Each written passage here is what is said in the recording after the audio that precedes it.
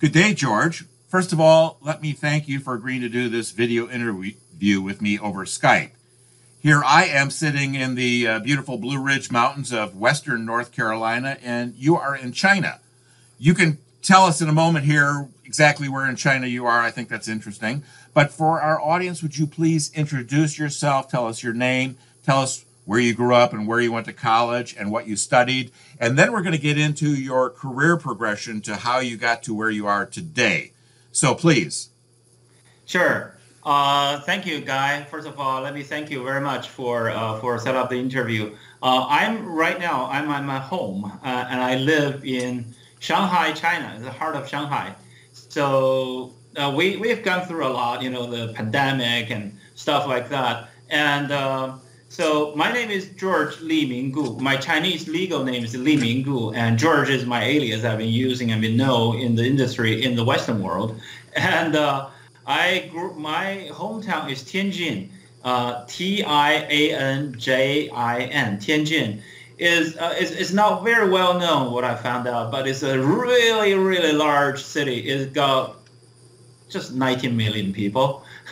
It's one of the 4 municipalities in China. So there's Beijing. You got Beijing, you got Shanghai, you got Tianjin, and you got Chongqing. So there are 4 cities under the central government. So Tianjin is next to Tianjin and Beijing are very close, just like 80 miles apart. Southeast part of Beijing. So if you locate Beijing, and then next town is Tianjin. That's where I grew up, and I went to Nankai University in that town, in that city. Nankai University is Nankai. It's 2 Chinese words, Nankai, meaning south open, open to the south. That university was founded in 1919. Last year, it was centennial. So I went back to my alma mater and, celebrated. That's a big, big gala because the university have started celebrating 2 years ago, so set up all series events. That's where I grew up, and I went to college. My major there was English. Let me say that right: English, British and American literature, something like that, literature. And so we studied some of the poets and some sonnets and all of that, and American and Canadian novels and great, masters and masters and mistresses in the field, and very good opportunity to get a systematic training in listening comprehension, in composition, in all of that, do reading. Oral English, and also translation. So that's the 5 basic skills that that's the 5 basic skills. As an English major, I got a systematic training while I was very young, and I was lucky because at that time, college entrance exam, I studied very hard to get through the college, like the SAT, in America. The admission in my state was like 6%, 6 or 7%. So it was an elite education at that time, but later on it was like everybody goes to college. So, and every university got an upgrade. So anyway, that's why I am. So have I missed anything? No, thank you so much for that. And now, before we talk about your career after college and what you did, and I think there's perhaps maybe some more education in there, but let's talk about what you're doing right now today, and then we'll go in and fill in the gap between your initial college in China and what you do for a living right now. So tell us a little bit about the consulting firm that you are a part of, and what your role is, and the kinds of clients that you have, and what you do for them. Right. Right now, I practice performance improvement. Believe it or not. Make a living out of it, and our version of performance improvement is different than what we have. I have studied, in America, and follow you guys. You, sir, you are one of them. You are one of the persons that I followed, and many other people as well. And you're the earlier practitioners, and some of you are really pioneers in the field, and that's the truth. So. But I came back to China like in 2005 and trying to explore the Chinese way of performance improvement because I tried to install and borrow the American model, the HPT model, the 2004 HPT model, and the gap and reason, root cause analysis, all of that, but it didn't work very well. And then I thought, well, everything's different. I mean, the China, this is China, and this is America. It's just the opposite. I mean, our names are different. In China, I'm called Gu Li Min. So ever since we have been trying to develop our own model. So we set up the company. Exactly 10 years ago, in 2011, my partner and I set up the company called, we developed the model called the GPS-IE, Performance Measurement Improvement System. So we set up the model, and during the past 10 years, we have been developing it and try to, go to the bottom of it, trying to penetrate and to provide the root solutions in management. It's not only performance. So we went beyond, above and beyond the old version of the performance improvement, and trying to solve the trying to solve the problems of the chairmen and the top executives of the Chinese companies because that's very real problems. So that's what we have been doing. So we set up our company in 2014. That's 7 years ago, 2014.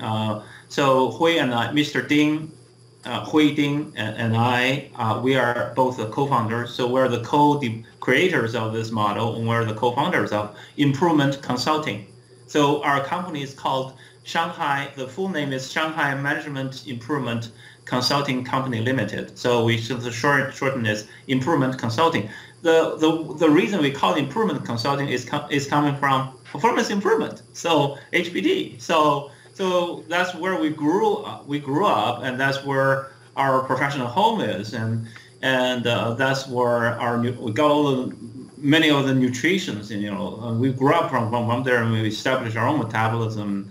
And now we're growing up. We're still growing, and we're trying to either upgrade or partially or just trying to enrich, or the correct word, enrich the performance improvement methodology, the concept of measurement, because on this piece of land, you use it and apply it to the companies with the top executives. It worked because we have tested for 10 years. So that's what we do. We do consulting projects. Apart from consulting projects, we have certification with ISPI. We partner with ISPI. We do called IPP, International Performance Professional, IPP certification. You have to take the course and then do 3 weeks of work, and with six homeworks, and with your real job application. And we have coach to coach you through the entire process, and then finally you have an evaluation. If you pass, great, congrats, you got a big shining certification. It's not a certificate program, it's a certification program. So it's very complex and higher standard, very strict. And also the other is CID, Certified Instructional Designer. And we only offer that on mainland China right now because it's such a huge, 20, 30 million training professionals need this kind of, because I always say training is a science, instruction is an art, because one is more objective, the other part is subjective. So training is a science itself, but in China there's no such a major in the universities at all. So it's very, very different in China. So there's no such a major. There's no, in the academia world, there's nobody training professionals for training departments in the companies. Only for middle school teachers and all that in the education system. And education and training are totally different fields. So that's what we do. Apart from that, we also develop a software called Management Dashboard. the management dashboard is a software. Right now is a prototype on the computer already, and we're already starting to install to our customers. That based on our methodology, because in management, what we found out is that everything is algorithm. Management doesn't have to do anything. Doesn't have to have anything to do with people, because it's all algorithm on the behind. Everything is algo. Everything is logic. Everything is business. That's what we found, the regularities of management. So that really fits into the concept of the software, because everything is kind of we'll put them into arithmetic equations, so mathematical equations to make it work. So the regularities are there. So GPSIE, in short, is not an invention, but rather a return. So it's basically a discovery. We discovered a way of doing management the way it should be. There are many ways of doing things, and maybe there's only very few or some that's the most efficient and effective. Probably this one is, because we've been testing it for 10 years, and many top executives agree with us. So because they have been using it. So that's what we do now. Excellent. Thank you for that. So you're doing consulting in China with top executives. You're helping them with management. You're helping other people get a certification in performance improvement. You're helping people get a certification in instructional design. So that's what you're doing now. And so you told us a little bit earlier that you went to school in China and you studied English. So what did you do in between? So we want to hear your origin story and the progression to where you are today. So I know you spent some time in the States, but I'm not sure, because I don't know you all that well, in terms of, so how did you get to where you're at? We know where you started. We know where you're at. Please fill in the gap there for us. Thank you. Thank you for asking. Everybody has their own stories, and everybody has their long stories and short stories. My story is the same. We cannot run along, but I just give you a quick, my kind of a type of a resume. My curriculum vitae in the short version. So after graduation, I graduated from Nankai University, English major in 1991. And then from there, I started work for a local company. It's a government company. In China, they're open from early 80s, and opening up and reform from planned economy to socialistic market-oriented economy, so on and so forth. And then our company was set up. Our boss, our chairman, used to be a government official, like the vice mayor, of our town, of our municipality. So he's very high-ranking. He is the first one that he resigned from the government system and came out and set up a business. Because in the 1950s and the 60s, he's been working in Hong Kong. China Resources, he's been in Hong Kong. So he see what the capitalist world and how the financial system, and so he set up the company in 1981. So when I entered the company, it's exactly 10 years anniversary. So I entered on the 10 years anniversary. And so I was practicing, I was doing import and exporting, because that's where he started. That's his home base, So he started there. And then at that time, when I entered, there are already 88 branch subsidiaries, It's a conglomerate, like the Samsung Group, like the Hyundai Group So, and he's copying their model, So, and so less than a year,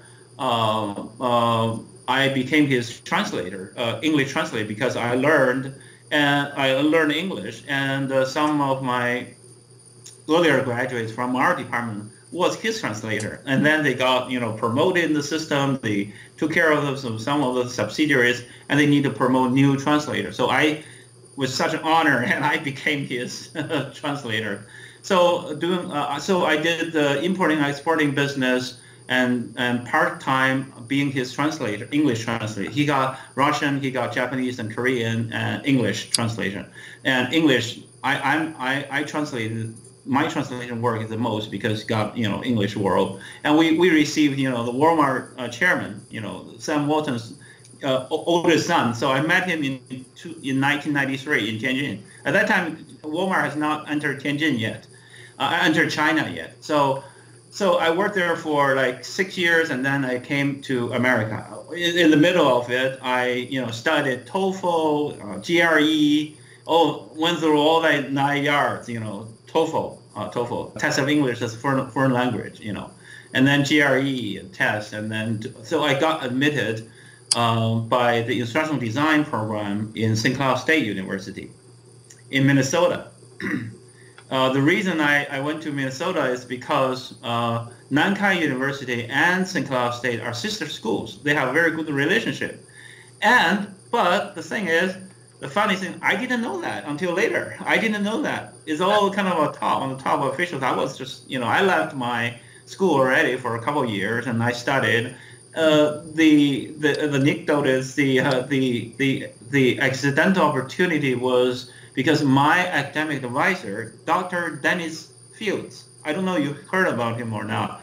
Dennis Fields, he came to China on an academic visit for 2 weeks. So I went there and met him, and then he introduced me to this program. We befriended each other very quickly, and he said, you should apply if you have interest in human resources.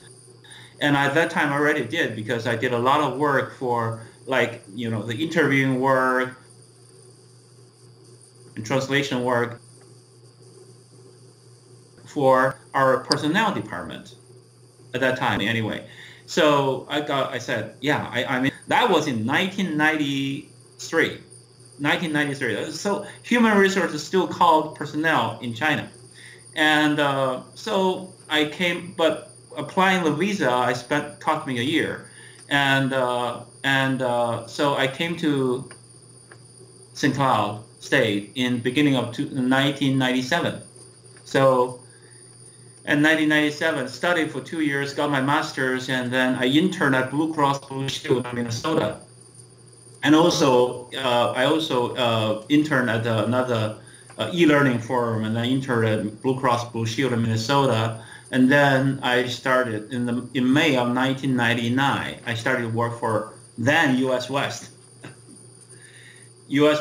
and as an instructional designer. And U.S. West later, a year later, became Quest. Now it's CenturyLink.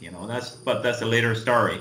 So I worked there for 6 years until 2005. I saw the opportunity because I learned instructional design, e-learning. Instructional design, e-learning, performance improvement, performance consulting, all of that 9 years. And I was very much involved with ISPI Minnesota chapter. And I saw the opportunity, not so much with AISTD, because in Minnesota there's a chapter for AISTD. There, I attended some of their programs, and also STC, Society for Technical Communications. So at that time, it was in the early 2000s, 2001, 2002. I met, Bob Pike.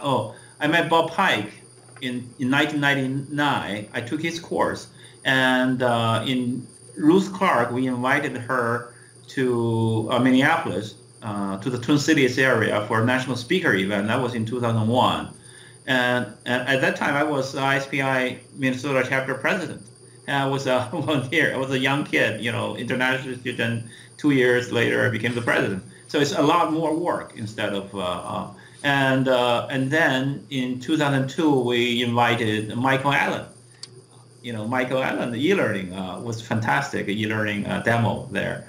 And so did a lot of that, learned a lot. But, every year, 2001, I started back, to see my family, my parents, and started to see the two countries, and in the training and the performance improvement industry is like boom again, just the opposite. And America is really advancing HPT, CPT at that time, and a lot of certifications and recognizing the field. The field is really marching and advancing, but in China it's just like static, and still like training. and it's like the training is like trading companies like hey buddy, what what do you want to what do you want to hear? And here my list of and get a lot of business cards, and then they start to call and sell. So they buy low and sell high. That's it. So there's there's no professionalism. There's a lot of, they're just training companies are basically trading companies. They buy low and sell high. So I came back to China. I had a soft landing. I started to work for Hay Group. Hay Group, the competency and David McClelland and Iceberg model.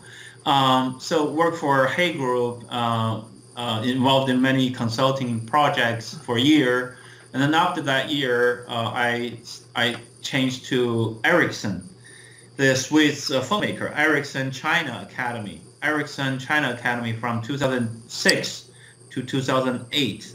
So a little bit more than 2 years, a little bit shy to 2.5 years, and I was doing consulting, training system consulting for them for 2 years and 4 months maybe, and then IBM made me an offer I couldn't refuse. So I moved down to Shanghai, and became this is a country role. It's called knowledge and learning, learning and knowledge leader. Was basically their internal corporate university. So it's responsible for entire China training. Is called this BU is called Global Delivery Center. Global Delivery Center, IBM intake a lot of projects from clients, but they need an armies of engineers to deliver them. And some are recurring projects, and you have to do it year after year. So yeah, I took about I was leading the training arm of China Global Delivery. It's a big branch. The biggest one is actually India, in Bangalore, of course. They got like 3 times bigger than what we are. We're based in China, headquartered in Shanghai, but we got in Dalian, in Beijing, in Wuhan, in Shenzhen, in Chengdu, so all around the country. We got like at that time 25,000 engineers only, but India got like 70,000 army of engineers.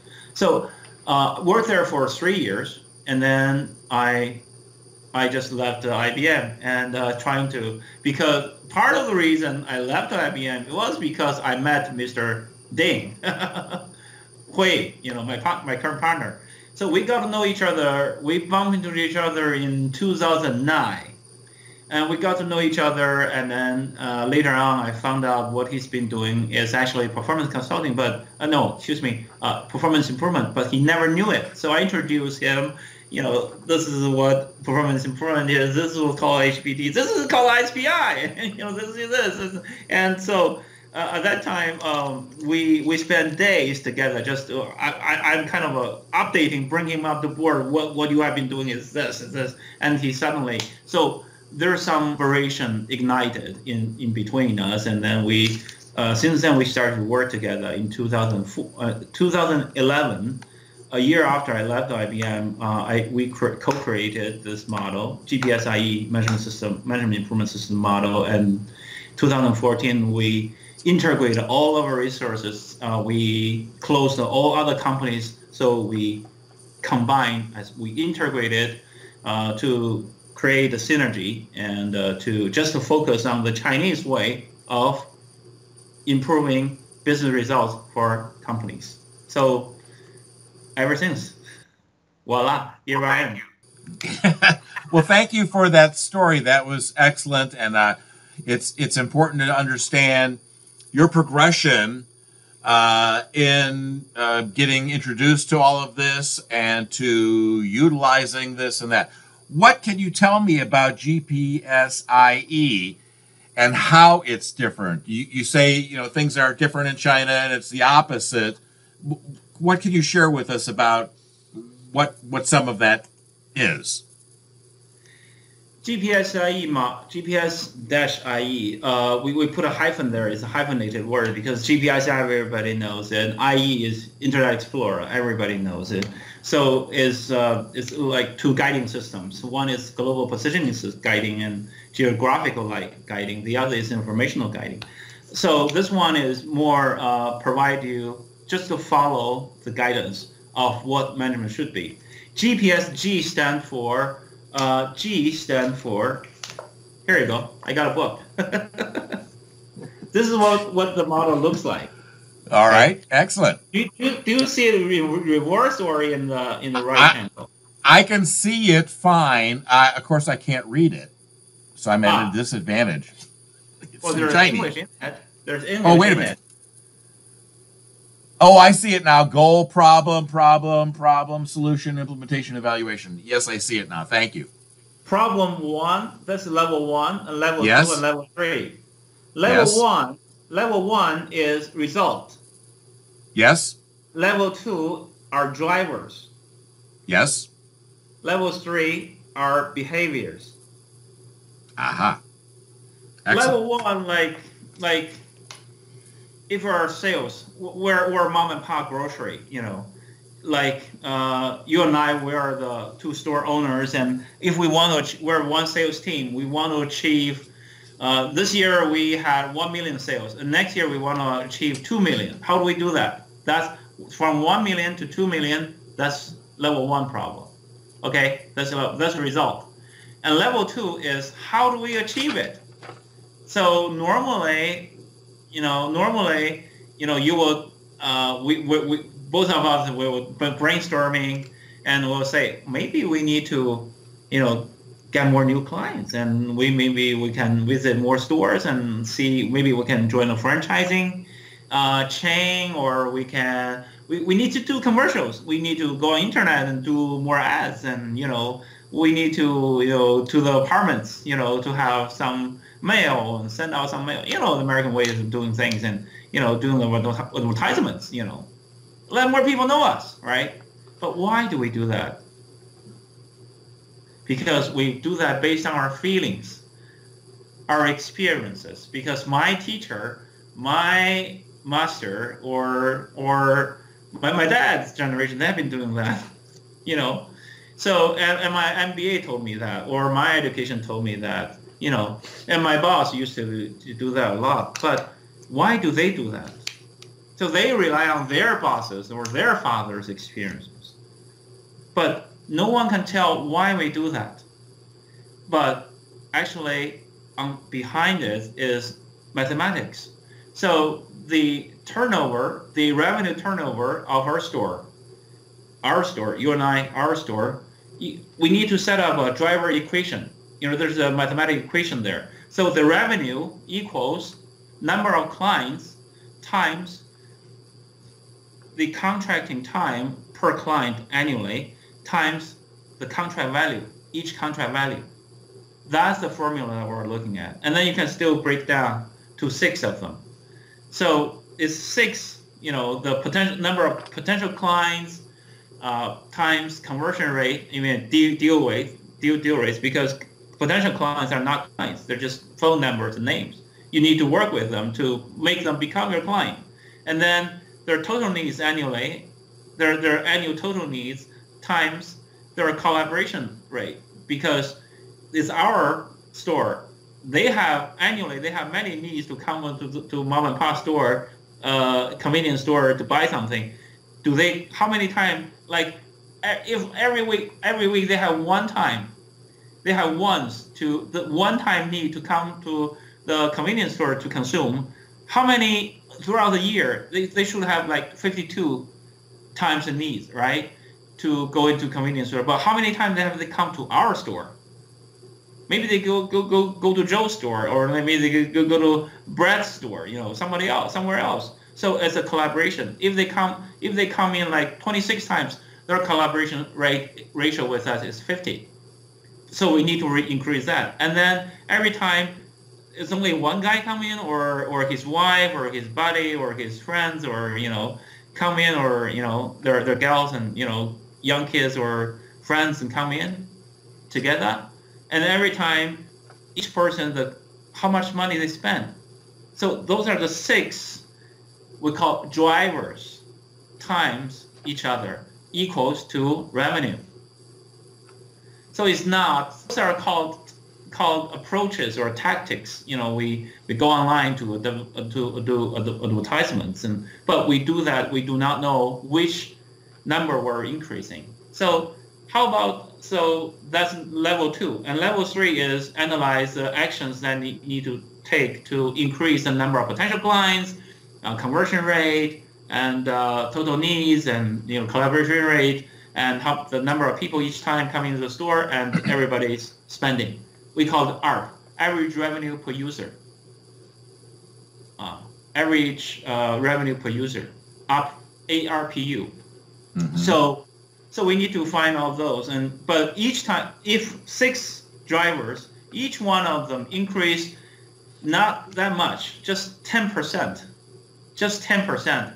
So 10%, 1.1, 6 times of 1.1 is 1.77.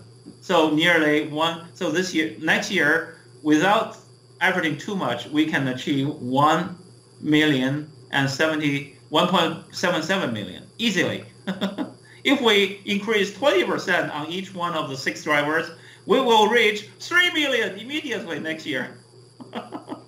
If we increase 2 times of those, that will be 6 times of 2. And that will be 64 times of 1 million. That will be 64 million next year. So we'll increase from our store revenue immediately from 1 million to 64 million. That's 64 times next year, easily. So performance improvement. So we need to go back to what management should be. So have design for us. So it's a discovery rather than an invention, because we didn't invent it. Maybe somebody, supernatural beings invented it for existing for long times, but we just didn't find it until now. So that's what GPSIE is. And then P1, P2, P2, P3, and that is, as is, how do we increase those? And then we need to have tactics or approaches and working plans, root cause analysis, all of that, everything in S. And then implementation is we use project management to create the biggest and leverage the effects, for our work plan. And evaluation is evaluate what result, there is a formative evaluation and summative evaluation, which is very close to ADDIE. So you got a process evaluation on each step, and then you got a final evaluation on the business results. 64 million. Yeah, that would be nice. Well, thank you for that explanation. And so what I would like to do in my next question, and you've told us this, I believe, but your first exposure to, what some people call HPT, human performance technology. It's known by many different names. ASTD, before they became ATD, was calling it HPI, human performance improvement. There's just performance technology, performance improvement are other names, evidence-based practices for performance improvement. That goes on and on. But they're pretty much the same. There's people who have nuanced differences in terms of what that connotes to them. But can you share with us, where was your first exposure to that thing, HPT? Was it at St. Cloud, or did you come across this earlier? And so tell us about that first exposure. Sure. It was first in St. Cloud. Of course, it was St. Cloud State. We had a course. We had as a master student. We had many courses, and I believe was in the 3rd quarter or the 4th quarter. At that time, we were still the quarter system. So I believe at the end of the year, towards the 3rd or the 4th quarter, I forgot, but I remember the instructor, Professor Chris Lacroix. Professor is a very nice, graceful, gentle woman, and she is a very, very nice person. And she clearly taught. I forgot which textbook that we used, But at that time, I think we used this one as an introductory. I pull out this book. You probably recognize this book. I do, because I just was looking at it the other day, because that's the book that in 1986 Joe Harless used the words analysis, design, development, implementation, evaluation. Nobody had abbreviated it to ADDIE at that point, but that's the earliest reference I can find to those words, those 5 words, and it's in that book in chapter 1. George Geist wrote about that. But that's excellent that you have that, because I just asked the leadership of ISPI, and you're on the board. Yes, you're on the board. And so I asked, can we reprint this book, that book in particular, because I think it was very helpful to me when I first came across this. Obviously, it was produced in '86 and released, and so that's when I would have seen it. But I have that copy of that book on my bookshelf as well. Yeah. Yes. Introduction to Performance Technology by ISPI. Yes. And of course, back when it first came out, that was back in the days of NSPI, before the organization changed name. But so that was your exposure to performance technology, or human performance technology. Yes. By professor was a master, one of the master. It's in curriculum. It's in the curriculum. So we took that course a couple 3 months maybe. I was at that time. I was totally lost. I mean, I didn't even know what performance improvement is. Sure.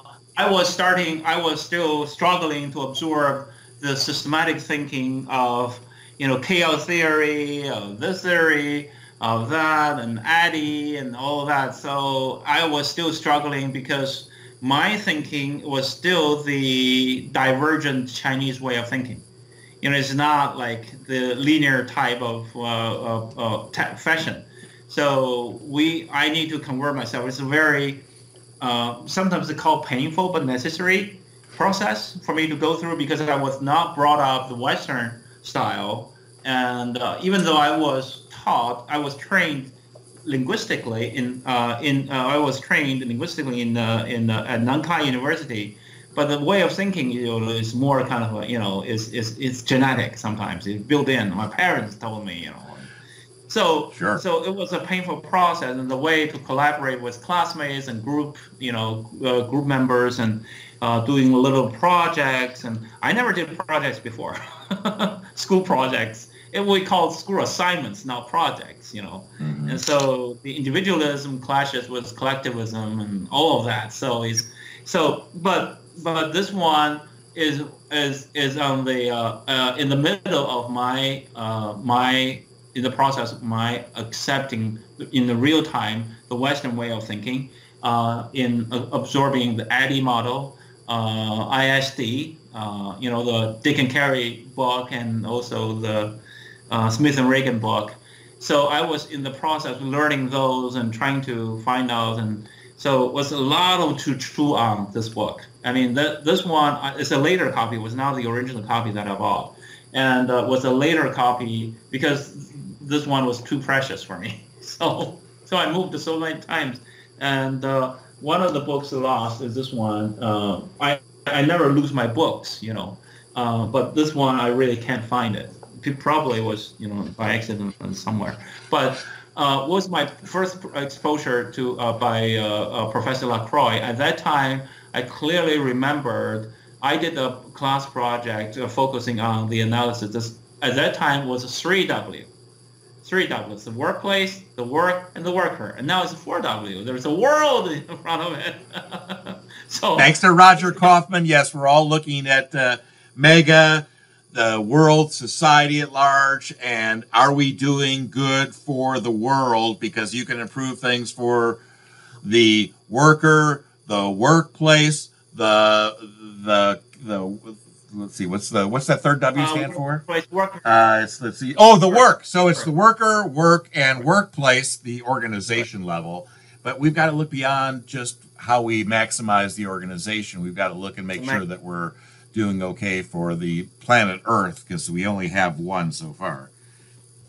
But they, but, Yeah, but I really admire Roger, and he's one of the leading figures in this field, and he started very early and leading this field in the directions, and he and I are friends too, and I told him that the mega is.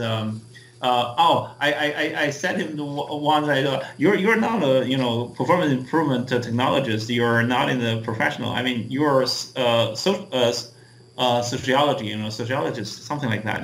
A social worker, because yes, he came down to the societal level. yes. I think there's a story about him in that a group of 7 of the gurus from NSPI, ISPI got together. And at one point, they were talking about all their various methods in that. And one of them turned to the rest of the group and said, Roger's the only one who gives a damn about my kids. Because you're all trying to maximize something else, and he's trying to improve the world. And I believe it was the late Claude Lineberry who said that to that group that was assembled. But anyway, so yes, we all value Roger. So you told us that you'd been exposed to Bob Pike and Ruth Clark and Michael Allen. You learned the Hay model for compensation, which is competency-based nowadays, because it used to be based on, what size budgets a manager had back in the old days. So you've had some very interesting experiences. And so to help others, perhaps people in China who are trying to climb the learning curve, or people in the United States, you've pointed out that book as a reference. So what other kinds of resources, people or articles or books, would you point some new people to because they were influential to you? And if you wanted to help people, come to grips with this, become their journey towards mastery, what would you suggest for people that are entering the field of either instructional design or the broader field of performance improvement? What would you recommend? Okay. The answer comes in 2 parts. First, for instructional design for the training world. The other part is for the performance world. First of all, the relation of these two is that training belongs to performance, improvement. We figured out that decades ago, and the field figured it out. So, to the instructional design or training professionals, I would say you're asking me give audience. Our audience are in America, worldwide. Including China, America, right? So, to younger professional, I would say keep learning, keep reading. Nowadays, social media, they're so popular, they're instant. Some even crave for, 15 minutes of fame. That's not the way that a true professional grow up. Really, the good old ways, reading and practicing and continue to evolve what you lessons learned and from your successes that you achieved. That's our generation, for generations, been like that for thousands of years. So even social media is quick and fast and funny sometimes, but just for fun only. There's deep, profound, and truly systematic thinking really hard to be exposed or depicted through quick and fast social media. But the connectivity is very important. I'm not saying that they're not important. They're very good. I'm using it every day. I'm on Facebook. You and I are on Facebook. We're Facebook pals too. Yes. So, and so my advice to give them, one is keep reading and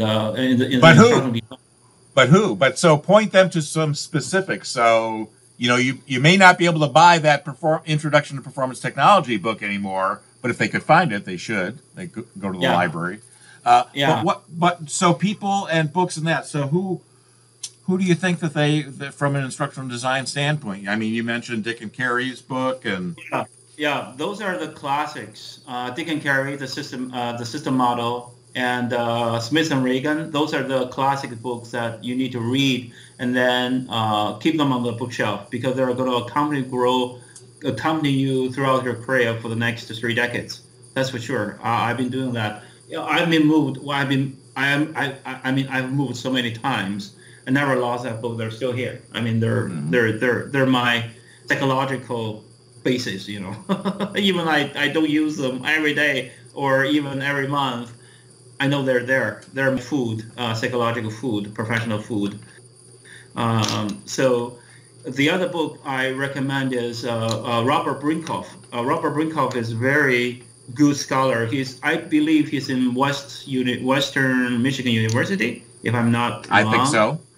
Yeah, his book is called A High Impact Learning, HIL, High Impact Learning. That's a very different way of thinking.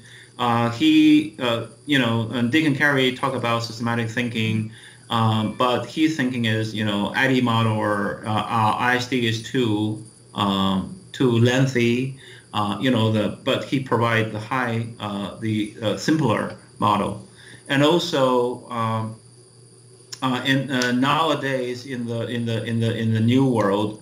Online learning is also a very, very important trend. It's not a trend; it's a reality already. Especially nowadays, in the pandemic, everybody goes online.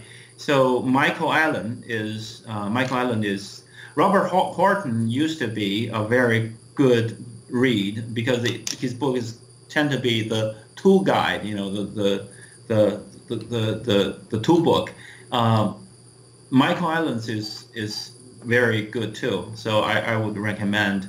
And most importantly, above all, and beyond all those recommendations, I have another recommendation that is Ruth Clark, Dr. Ruth Colvin Clark. Her book is she studied all the classic educational psychology. She studied Gagnès and the Kaufmans and so many masters and she came out of those classic educational bases and created her own system. Her own system is more evidence-based. Actually, I heard more of the term evidence-based from her books. Evidence-based instructional graphics and graphic design or something like that, and also building on experience. Those are the very building on experience. Those are the very good books. Dr. Clark, she's retired long time ago, I believe, but I met her in 2015 in Denver. She got the Lifetime Award from ATD, and last year she came to New Orleans, and I was honorable. I mean, it was such an honor. I was fortunate enough to present ISPI's Lifetime Award to Dr. Clark. So Ruth is really, I've been a friend with Ruth for many, many years. We're not in constant, we're not even on projects, but she's one of the icons and beacon lights that I really look up to. So her book is her contribution in the field, I think, is that she converted many classic theories and methodologies into very applicable principles in the business world or in the modern organizations, and very applicable. So her book is a must read. So if you were then to shift into the broader realm of performance improvement from instructional design, do you have any recommendations, people, articles, or books on people who want to, include that in their journey? In the performance improvement world, the amount of must reads is not as much as what we should have in the ISD era. I mean arena. But the masterminds like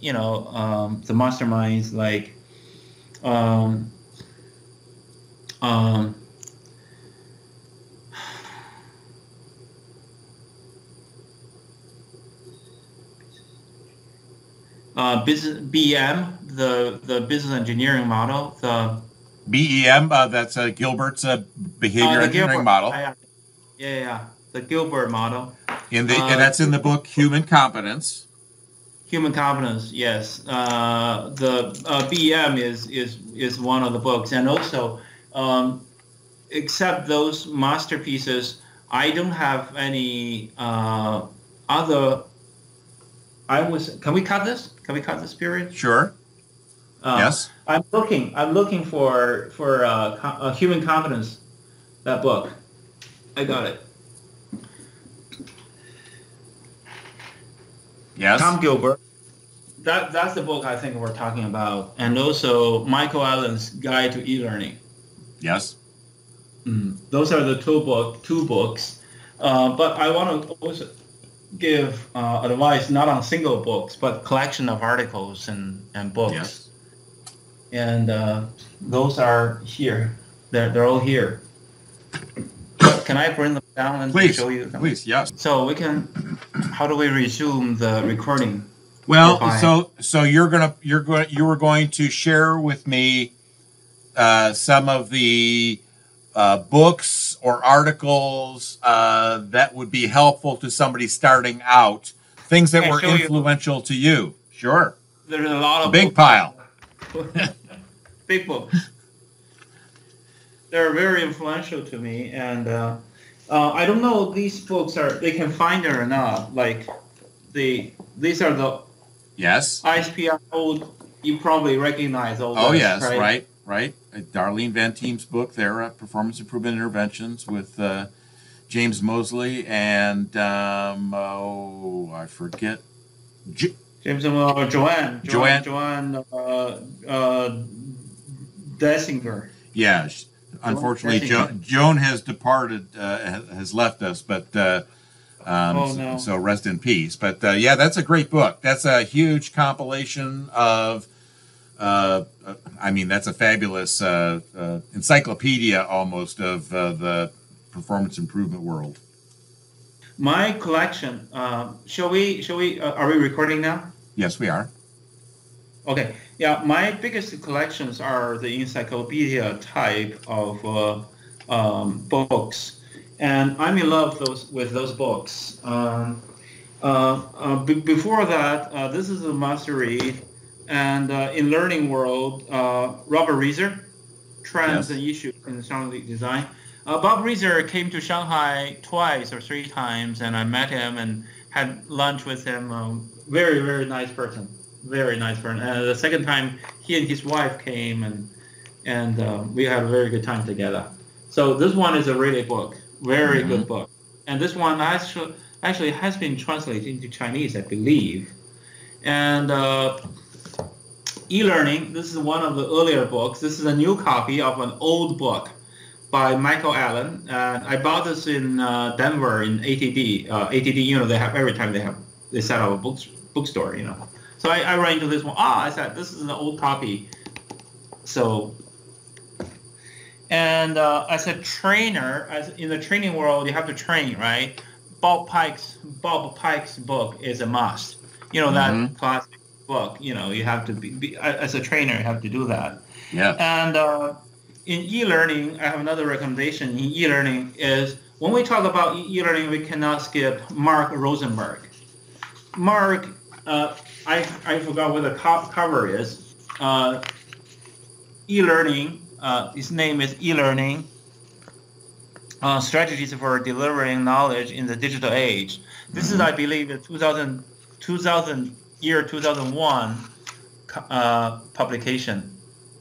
Yeah, 2001 publication. Yes. Because he cited our U.S. West EPSS system in the book. EPSS book, Electronic Performance Support System. And I'm going to show you, these are my textbooks, Dick and Carey and Smith and Reagan. This is Dick and Carey and this is Smith Reagan. Of course, this is the upgraded version of Dick and Carey, and this is Reagan Smith. And of course, Dr. Ruth Clark's book collection are there. And so I just mentioned that I'm so much in love with the encyclopedia type of books, and so here they are. These are the ASCD masterpieces. They are the, the collection, I call it the big break, Yes. the big break. So they're both edited. Editor is Elaine Beek. Elaine is my good friend. Actually, she has been in this room. She has been in my study. And she's been in my home. I invited her once or twice. And so these are the two books. And guess what? They are in Chinese. I translated these two books. Look there. Oh, very Let me show you. Yes. Took me a long time to translate. So these two are the same. So these are the pair. One is English, one is Chinese. So the thickness is the same. But we skipped the two chapters because one is a copyright chapter, the other one is not related to China. So there are 56 chapters, and then we got a Chinese version of 54, something like that. I forgot the exact number. And this one is the ASTD handbook for learning, the ASTD handbook. This is a newer version in 2015, and we published it. The Chinese version got published in 2016. So let me find this one. Here you go. So one in Chinese, one in. So you can thickness, everything probably the same. Another brick. Another brick. So it took me like 5 years to get these two books done. These are this ones, and here are the ISPI publications. You probably recognize this three set. Yes, right. This volume, right? So this is a team for 3 years. Took a team to translate for 3 years to get it published. Mm-hmm. So this is the ISPI Performance Improvements Guide. Mm-hmm. ISPI, if you can see. Yes. ISPI Performance Guide. So, so all these are the books that I recommend. And of course, before all of these are the Robert Craig book of ASTD Training Development Handbook. This is an old copy. If anybody can get this one, this is really kind of a classic, and see what the training in the old world is, but they made predictions to now. And of course, my love of this book is that Harold Stolovich and Erica Keeps. Yes. They are the editors of this book, and I know both of them. They are very good editors as well. So yes, and that's the second edition, and there's a first edition of that book, and then there's a third edition of that book, of the HPT Human Performance Technology Handbook. But yeah, so they're different, and so all of those would be great. This is the first version that I had, and I kept ever since. Mm-hmm. So I think the first version is really, really way more than should have known. There's a lot of it, but if you look into it, these type of encyclopedia type of toolbooks, they're really like dictionaries. They're like dictionaries you put on there. You probably don't use them every day, but when you run into problems, you go there and open it up, and then find, with your specific question from your work, from your real work, and then the answer's there. Because 50 years ago, somebody in the same situation been there, done that, and they have some answers, and that's a good reference for you. Exactly. You can, just go there. I mean, somebody been there, done that for you already. So don't repay the price. Don't refund the bill. Exactly. Thank you for that's an important point. Is that there's a lot from the past, and people coming into the business, they have to deal with the here and now.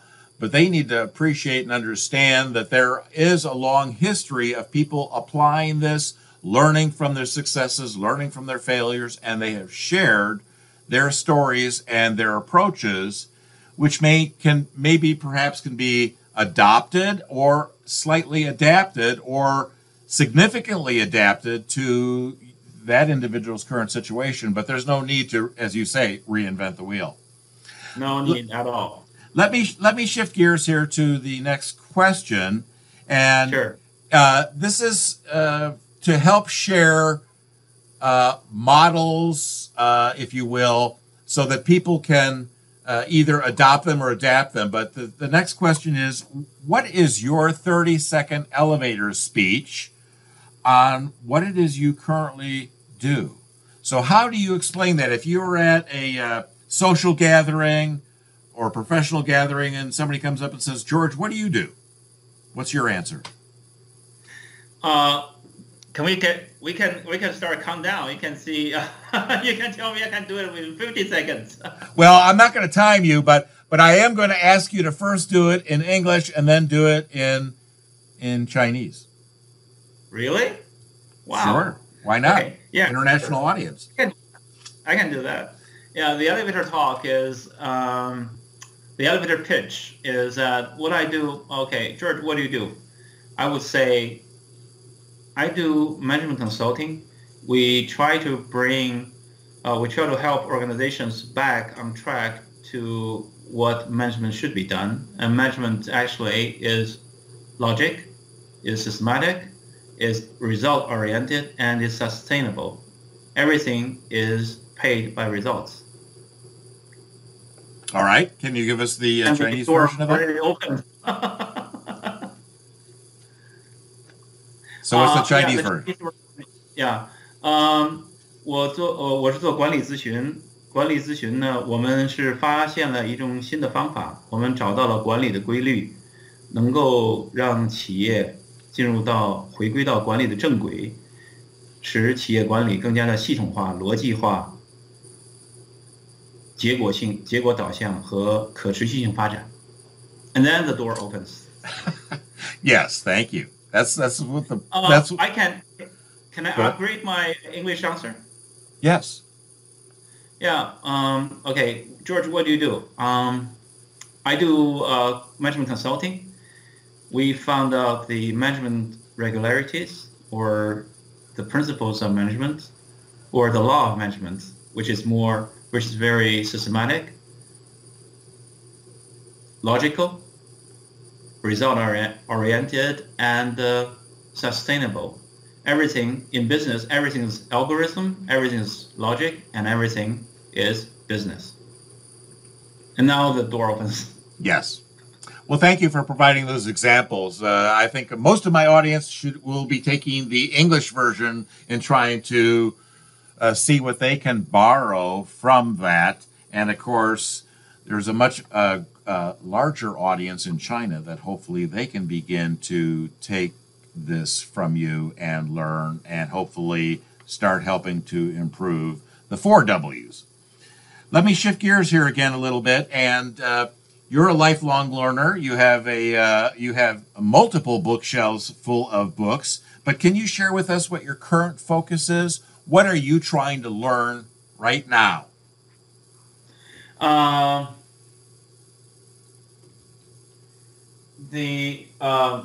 have some books in like the theoretical physics. It's not in the field. I'm an amateur. Yes, I'm but that's fine. Brian Greene is a very famous doctor, a Columbia professor. He's specializing in theoretical physics, and people say the end of physics is mathematics. End of mathematics is philosophy. The end of philosophy is theology. So, and what Brian trying to do, and also other masterpieces. I mean, like the parallel world, all that. And Brian's book is Elegant Universe. He's trying to explain what are the 11th dimensions and what are the dimensional world. Right now we're only in 4 dimensions, but actually the 5th dimension exists, and even 11 dimensions. So it's very theoretical. The string theory, the what's it called, the quantum mechanics, and I'm just an amateur. I'm not a mathematician, and because you have to really understand mathematics to understand them. But it's a very popular, of course, on Facebook and on the social media. I read that guy, that huge black guy, and he's very popular as well. And the Parallel World, I just mentioned, that's a really good book. I really like it. It really opens door to our existing world.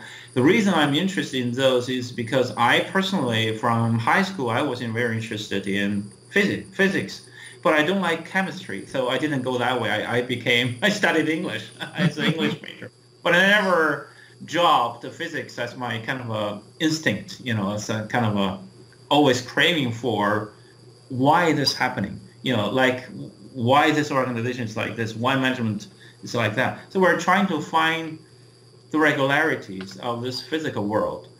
And what we found is there is a magic frequency in our world. I don't know if you've heard of that. The word is called magic frequency. The magic frequency is that you can create a resonance with that vibration. This, according to string theory, this world doesn't exist. It exists because of the vibration of those particles, the string theory. So we only exist in the time dimension only for 100 years, say, where, of course, we're physical being, we're existing in the three-dimensional world, and then we are existing in the fourth dimensional world, but we don't exist on the fifth dimensional world. So the entire world exists because of vibrations, such as the book. This book, this is our book, The Logic of Management. This book is a paper made of paper. Maybe 100 years later will dissolve itself, if I left in the trash or somewhere in the ground. Maybe 10 years later, it dissolve back into the soil. So everything has a regularity. Everything has a fate or destiny. It's not serendipitous. It is what the supernatural being, the universe, has created it for. Back on social activities, like managing a business, is also part of that regularity because we are in this universe. Everybody is. So we have to comply. First of all, we need to do is to really recognize, we know that regularity exists, or that law of management or law of doing things, it exists. Secondly, we have to abide by it. We have to comply with it. Otherwise, we cannot succeed. But most of us don't recognize, don't know they exist. And there's a lot of them, they don't know they don't know. And then even they know or have some glimpse of that knowledge, and then they don't comply with it. That's why over 95% of all the startups, they die. Because they're not what we call the management frequencies. Because in the natural world, a guy can use a goblet, the wine glass, like the wine glass, and then he can just tap on it, and then it got the vibrating sound and beautiful sound, and then that guy can just voice a tone, pitch a tone, and then the same frequency, the same tone with it, and then his voice become louder, his pitching become louder, and has a resonance with this one. So they vibrate together. At a certain point, this goblet will break. That's an experiment on YouTube, and that frequency is 434 hertz, 434 hertz. Excuse me. So it's called magic frequency. So some of the songs, some of the musics or a lot of things. Some of the musicians realize that they did things like that, and some recovery, health recovery, something like that. They're being applied for humans, So those are type of things that we're trying to find. I'm more interested in because the law of doing things is already there. That's what I believe, and I call it management frequencies. Mm-hmm. Management frequencies. So we have to do things. The frequency is already there, like our heartbeat. Our heartbeat is also a vibration. Our blink of an eye blinking, or breath, we breathe and we do things, and our pulse. Everything is, the pulse is there, the frequency is there. So when we start business, at a certain point, you have to do that thing. At a certain point, you have to do this thing. You have to do this thing, and you have to do it right. So Peter Drucker, the great mastermind, told us, do the right things and do things right. But what are the right things? Who define it? Who give a definition of the right things in management? So we have to, because Guy, you can have your own version of the right thing. I can have my own. Everybody can. A million people have a million one version maybe, of the right thing. So, but mathematics has the right answers. So we have to go back to mathematics to find the answers. That's why we call management has the correct answers. So that's what I'm trying to, that's why I'm an amateur of, super fan of theoretical physics, and I think that's dominating our physical world, and that's applicable to many arenas in our lives. So anyhow, well, that's a short question, but a long answer. Well, thank you for sharing that. No, that's very interesting, and I think that there will be people who find that intriguing, and hopefully they'll follow up on that, take a closer look at what you're doing, and see how all that fits. Let me shift gears again here. The next, as somebody who's been is a linguist. This next question is about our language. So my question is there a favorite, or perhaps it's not really a favorite, perhaps it's an annoying performance improvement term or phrase that you would like to define for us? Now, I've give everybody an opportunity to take a word or a phrase and say it's, perhaps it's being misused or misconstrued, and they want to put their own spin, their own definition to it. Do you have a phrase or a term for us? I have many, but yes. I like to, this opportunity is a very, very good opportunity, but I would like to come up with my own. Yes, please. It's very short. Performance, it goes like this. Performance improvement needs improvement. Yes. Can you tell us why you say that? Performance improvement really, correct me if I'm wrong. If I'm wrong, that it really took off in the 1990s, early 1990s. With a lot of the masterminds and with the Rogers, Roger Kaufman and Edison and Roger Chevalier, and with many others, of course. And fortunately enough, I was very fortunate that not long after this field started to take off. Of course, it was established in 1962, so it has a great leap forward after it's changing its name in 1995 to ISPI, from NSPI to ISPI. And so 2 years later, I came to the United States and studied, and came across. Of course, it was in my curriculum. But over a long time, what I've seen is the advancement in the field is not that much. It's not that much. The advancement is, by advancement I mean methodological breakthroughs, the depths of problems that we can help organization with, and the result that we can yield at an organizational level. And from those aspects, I think that in recent years, if we're not advancing, that means relatively that we're withdrawing. So that's a fact. I think that's not only a fact, but also a challenge facing our generation.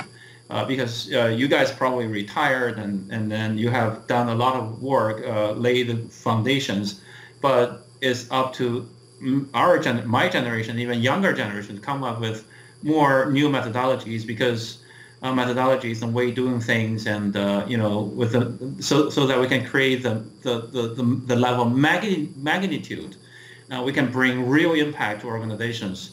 by organizations, I mean to the top executive, to the chairmen, to the CEOs, not to like training managers or functional leaders, because most of the time we only can cast our influences to functional leaders, and that's not, what we should be going. I think as a performance improvement as in general after World War II, that we evolved from ACT, ATD, ASTD, and some other. NISPI was born for the right reason, and we have been in existence for the right reason, and I think we should exist. We should keep going for the right reason too. So that's why I say performance improvement needs improvement. We need methodological breakthroughs, new inventions or new discoveries, new models, new way of things and doing things, new tools, pragmatic, being very applicable and pragmatic, and also get young people into the field because we need new blood to keep on going. We need new blood is not we need the blood because the society needs it, organization needs it, because what we are talking about, the Generation Y, the Gen Ys, or the Gen Zs. Now the millennials start to come out and they started working already. The millennials, and they were born in the 2000 and year 2000. They're about 20 now. So times are flying, and we need to be more innovative, creative, and also do not rely on what the founders have laid for us and sleep on our heritages, but take those heritages as nutritions and energies and fuels and keep on going. Yes, thank you. And I think that those people that were our founders would have said the same thing because they were extending past practices and methodologies and such and trying to advance the field. So I agree with what you're saying here. We need to improve performance improvement to continue to make advances and to have impact. Let me shift gears again here. This is we're getting close to the wrap up of our interview, but this second to the last question is about people who have influenced you. And what I'm really looking for here is some personal stories to help humanize some of these people. So you've met with Ruth Clark, and many, many, many people know of Ruth Clark, but they don't know her. Or Michael Allen or Bob Pike, or so if you have some sharing of stories, funny stories, serious stories, efforts where you worked on with people or that you simply learned from them, if you could share any of that with us, I would appreciate it. Many of them. Those are the great names known to the field. Of course, Gary Rumbler is also another one, but all those. Unfortunately, I never met Tom Gilbert. I was too late in the field. But Harold Stolowich and Eric. Those are really. I mean, all these masterminds I really respect because that's the Chinese tradition, to respect respect seniorities. That's a Chinese tradition, and but really. Let me talk about my advisor. That is yes. Dr. Dennis Fields. He's really. I just tell you a story, and then I'll end with his retirement story. When I was in his instructional design 1 class, he has 2 classes with us. And instructional design 1, we used Dick and Curry, and instructional design 2, we used Smith and Reagan. So, the textbook. So in that instructional design 1, of course, he told us, how to do needs analysis, and we did class project, and we did a class project, and our group we chose 3M. We chose 3M, and 3M was great. It's Minnesota, so we chose 3M. Somebody else, General Mills and other companies, but we chose 3. So it's 4 or 5 of us, and so we did this, we did that, and we did needs analysis, and we researched. At that time, internet access was very limited, so we did this and that. But he was not satisfied with our needs analysis, because our phase 1 is to write a needs analysis report. We did a needs analysis report. Of course, we downloaded their annual report and all of that. So, and I happen to know somebody who is going to retire from 3M. I'll collect all pieces together. And after he reviewed, we handed in this week, and next week when he had the course, he gave us all the feedbacks, and then he said, after he gave feedback on our needs analysis report, group report, and then he said in the perfect male, the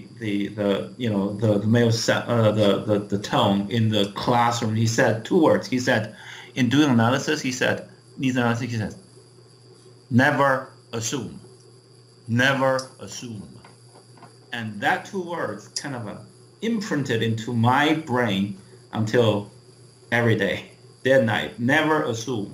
Never assume you know what the customer's real needs are, what their situations are. You have to really go back and find what the real gaps are, what the truth are, what their business. And of course, over the years, my explanation and my understanding of his 2 words, changes, and sometimes goes deeper and deeper and deeper as I came into the business consulting and business management world, and my understanding is deeper. But his 2 words, never assume, never be subjective, that's really, really is in my mind's eye for all the time. So I taught my students like these 2 words after we were done with phase 1 when I teach the EDDI model, Mm-hmm. And I've been teaching instructional design certificate program for ATD in China for 5 years, a little bit more than 5 years, so 5.5 maybe. Mm-hmm. And I did that for just help ATD to get in China. Of course, that course was. The developer of that course is Dr. Ruth Clark. Yes. And she collaborated with ATD, and I'm teaching in Chinese version. Of course, and then in 2005, when I met Ruth in Denver, we had dinner, and we had my clients and her husband. We dinner together at the and she asked me. I told her that I've been teaching. She knows that I've been teaching her course in China, and she said, "How did it go?" I said, "Very well." And I tell her that I'm teaching like about 70% of is your original version, and I got 30% adaptation. She said she thinks that's very high. But I told her, instructional design is instructional design anywhere in the world, so it's a classic model anyway. So that's the anecdotes, but the real inspiring story is actually from the retirement party of my advisor, Dr. Dennis Fields. So at Dennis's retirement party was held in the ballroom in St. John's University in Minnesota. So everybody, made fun of him, remembered him as a professor, as a father, as a good friend, a colleague, funny man, and he did all this Halloween pranks and all that. So, but he gave us like a 10-minute speech, farewell speech to end his academia work career. And at the end, he thanked everybody, and he thanked the leadership and the friends, family and friends and leadership and colleagues and students. He taught, he had like 11 instructional design students from China, and each one of them are doing very well right now, actually. And so he ended his farewell speech like this. He borrowed a speech. He borrowed a poem from somebody I forgot, but we can look it up all the time. But the poem goes like this. He said, "Come to the edge. It's too high. Come to the edge. It's too dangerous. Come to the edge. We might fall. Come to the edge." So they came, and he pushed, and they flew. Very nice. Very nice. George, thank you so much for agreeing to participate with me in this video interview. And my final question is for our audience, for the new people in the audience that are just beginning to get into the field. What words of wisdom or guidance do you have for them as they begin their journey? Good always. Read and apply. Read and apply. It's a spiral. It's a spiral. It's not like two faces. Read and apply. No, it's a spiral. It's like, you know, the Dr. Colbert's, you know, learning circle. So you have to learn, practice and learn and practice and upgrade yourself again. So based on your experiential learning, or just read and learn, because we need to. There's no other ways. There's no this is the only way out. It's the only way up, actually. George, thank you so much for sharing your journey with us and your wisdom and insights. I wish you well and good luck in the future. And again, thank you so much. Thank you, Guy, and thank you so much for having me for this interview. I hope it helps, and thanks again.